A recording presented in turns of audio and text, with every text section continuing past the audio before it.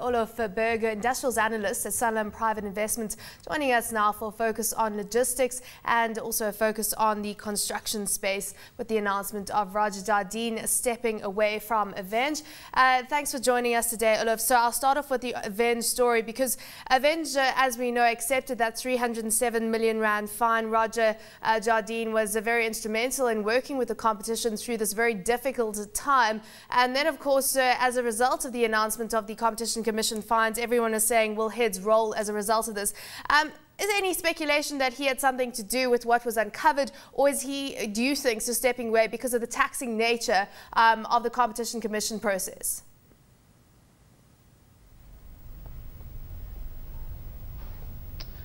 Hi, Samantha. That's very difficult to answer. Of course, he mentioned in his announcement today that you're stepping away because of the taxing nature of the process that he's undergone. However, keep in mind that he was employed pre the uncovering of these uncompetitive practices, and he essentially inherited the problem, but also was not employed with a specific focus to deal with these issues. So he was employed as an operational and a leader, then inherited the problem of the Competition Commission investigation, and has subsequently stepped down after the finalization of the fines. And now we know what the fine is, and he's choosing to move on. We'll have him on Business Tonight to get some perspective from the man himself. But what are your thoughts on the company that he leaves behind, given from the trading update we saw that earnings in fact are going to be down, whereas many analysts were expecting earnings to rise quite substantially at Aveng like other construction companies?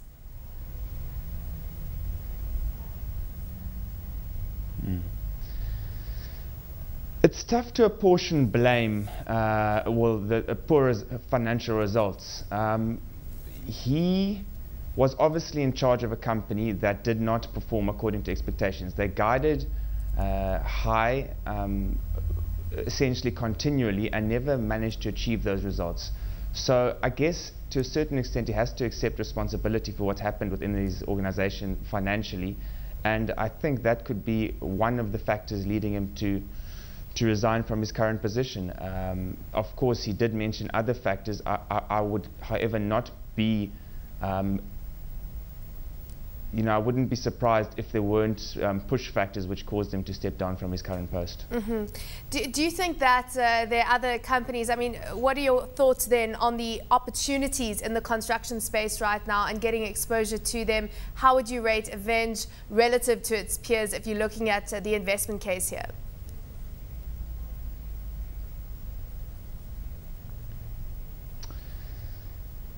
Aveng rates relatively well compared to the other peers within the construction space on a price to intrinsic value basis, which is the method we like to use when evaluating shares. We, however, have stayed clear of investing in Aveng because of the fear of major events happening. We weren't fully confident that, to a certain extent, management, but also to a certain extent, because of the broad nature of their business, that they were fully in control of all the happenings. And we know that construction is highly cyclical. We know that large contracts, if they go wrong, can be highly costly.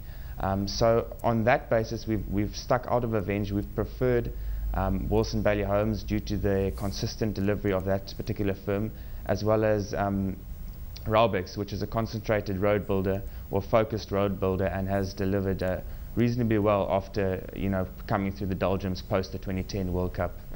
Let's go to the logistics. And Wilson Bailey and Raubex remain our top picks within that space.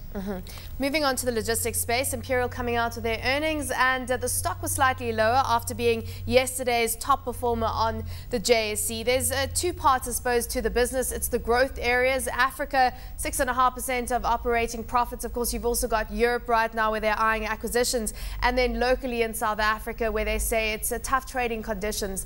How would that all fit into your view on the case for getting exposure to Imperial?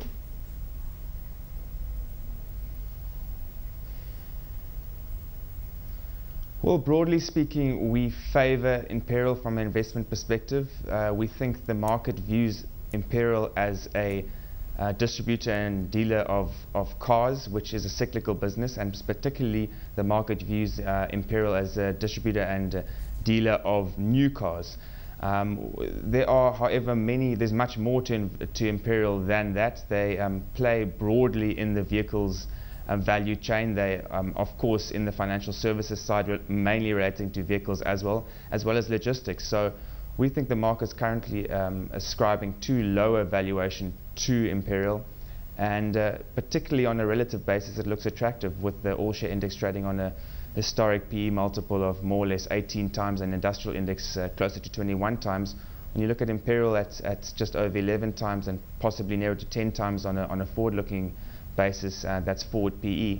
It looks reasonable. Mm-hmm. We are slightly concerned from a macro perspective, given the slowdown in the consumer environment, as well as the bank's lending, which is tightening, and of course bank lending has a significant influence on